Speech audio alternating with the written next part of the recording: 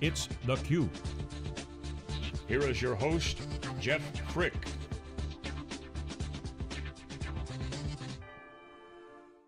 Hi, Jeff Frick here with theCUBE. We are on the ground at Santa Clara Convention Center at the Open Daylight Summit, their second show. It's all about software-defined networking, and we're psyched for our next guest here, Mainzer, Engineering Director from what used to be ContreXtream, but recently acquired by HP. Welcome. Yeah, thank you very much. So congratulations. Tell us a little bit about ContreXtream. Well, ContreXtream was founded around 9 years ago by Sharon Barkai, Nachman Shelef, and Ariel Noy, and additional founders. We've been in the SDN field quite long, from the beginning. And well, we feel that we know the industry pretty well to start talking about telco-grade controllers and what it takes to actually nail a telco-grade carrier solution. And now you're working for our friend Sar Galai, right, over at HP. Yes. Sar's a great guy. Yeah, a lot of success. He had success with the cloud. He's, they just Meg keeps putting him on new things to be to go out and get it done. So congratulations working for Sar. So talk about what is network grade. What does that really mean? Well, telco grade actually means that you need to make your product more robust and more resilient, and be able to upscale the solution and have it handle the distribution that requires by telco products. Okay. How much of that's kind of industry-driven versus regulatory-driven, right? Obviously, there's some historical legacy there, or is it just is it really more just kind of the expected behavior by the customers? Well, the thing in telco that they have multi-site requirement. For example, in the US, you have telcos like Comcast or AT&T that has wide area solution distributed over the United States, and you need to handle that. And with 50 or more sites, you need to have a solution that can handle this big distribution problem. Now, besides the distribution requirement, you have the resiliency requirement and the upscale requirement. Telco, big telco, tier 1 telco, has more than 100 million subscribers. Nowadays, you know that traffic that 100 million subscriber requires is a lot of pretty much a lot of bits and bytes, right? Yeah, a lot of bits and bytes, exactly. Yeah. So how do you attack it? So one, are you carrier grade? Are you guys making progress into that world, or are you close to it? It's a tough thing to do. I mean, when you're trying to attack the controller requirement, it's not only to handle the features that a controller needs to do, but also to do it in a rough environment, such as full resiliency.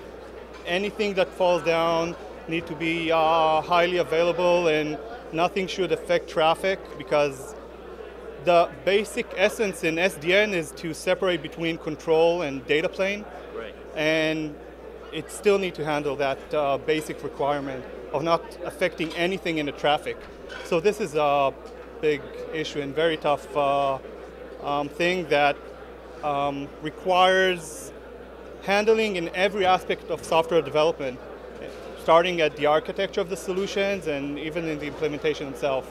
So the joke is, right, how do you eat an elephant, right, one bite at a time? So when you're trying to go after something so big and complex, are there pieces where you can start and bite off a small chunk? I mean, how do you kind of make progress into what is a really large and complex system? Well, it requires very talented architects and experienced engineers, I guess. It's not easy. It's not easy at all. I mean, we earlier heard from VP at AT&T that they have a lot of challenges as well. Right. Everybody got a lot of challenges. The point here is, how do you overcome those challenges while keeping in mind the requirement of a telco-grade product? So then, you said you've been at it for a long time. You've been at it for 9 years. Yeah. If not longer, right, at a prior company maybe. Went to Cisco and then came to ContreXtream 7 years ago, and been pretty much from the beginning. So talk about the impact of something like OpenDaylight, where you've got now kind of an industry, open source group that is putting together standards. How does that impact the ability to really eat this elephant a little bit faster?